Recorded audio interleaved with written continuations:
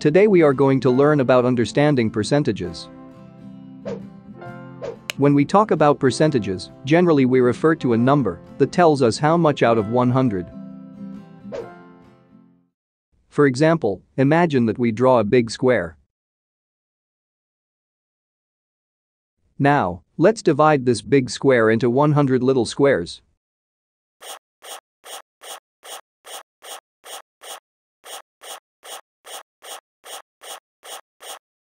Now we have 100 little squares. Now, suppose we paint red 50 little squares out of 100.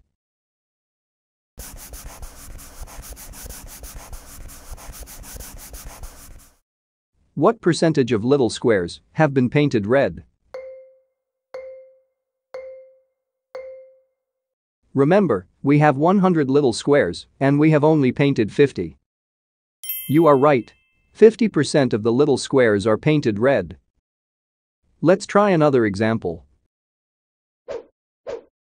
Suppose now, we paint only 25 little squares.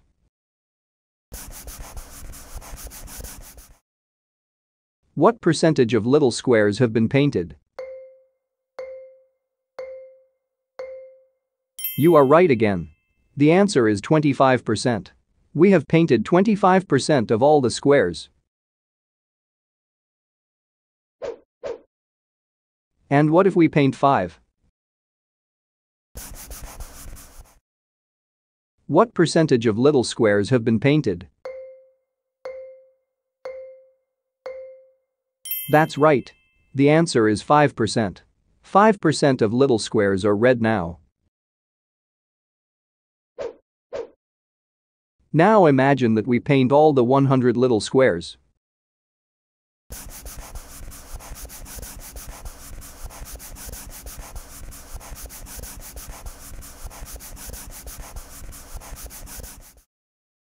What percentage of little squares are painted? That's right, 100%. Imagine that we draw a rectangle.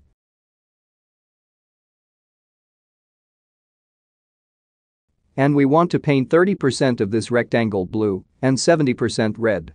How do we do that? We know that this entire rectangle represents 100%. That means that if we want to paint 100% of this rectangle blue, we paint the entire rectangle.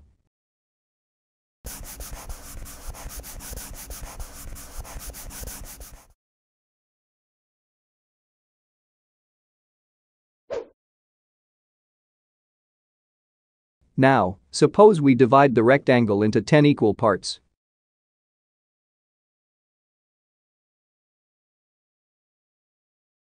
Each of these parts is 10% of the entire rectangle. Because 100% divided by 10 equal parts gives us 10% for each part. Now, if we want 30% of our rectangle to be painted blue, we only have to paint 3 parts blue. And if we want 70% to be painted red, we paint the remaining 7 parts red.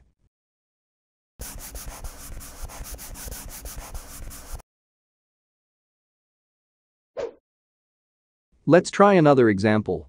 Suppose that we draw another rectangle.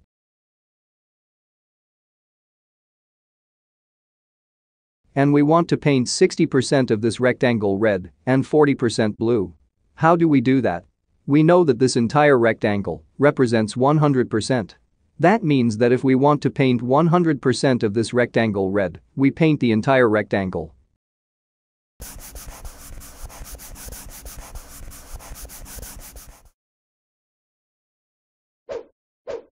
Now, suppose we divide the rectangle into 5 equal parts.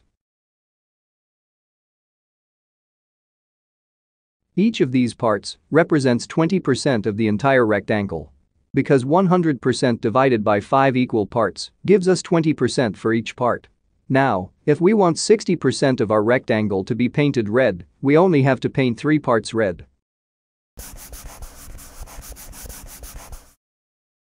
And if we want 40% to be painted blue, we paint the remaining 2 parts blue.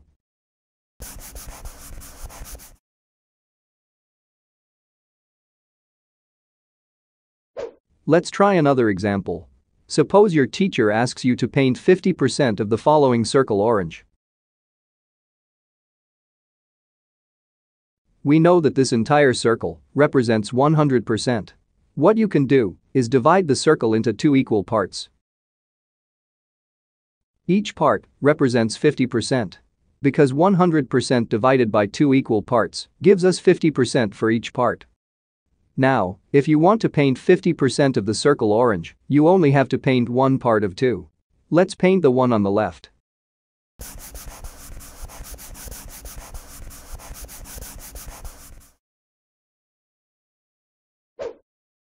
Let's try another example. Suppose a friend of yours asks you to paint 25% of the following circle yellow. How would you do it? You know that this entire circle represents 100%. What you can do is divide the circle into four equal parts. Each part represents 25%. Because 100% divided by four equal parts gives us 25% for each part. Now, if you want to paint 25% of your friend's circle yellow, you only have to paint one part yellow. In this way.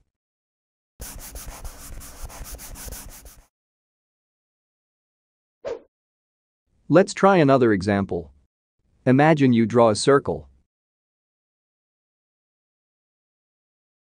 And you want to paint 3/4 of this circle green and 1/4 black. What you have to do is divide the circle into four equal parts. If you want to paint 3/4 green, you paint 3 parts of 4.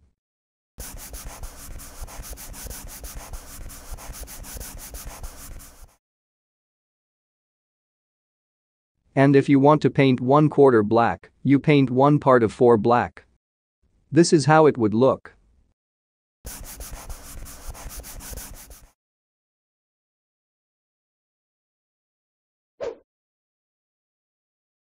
Alright. That is the end of this video. I hope you understood everything, and I see you again in the next video.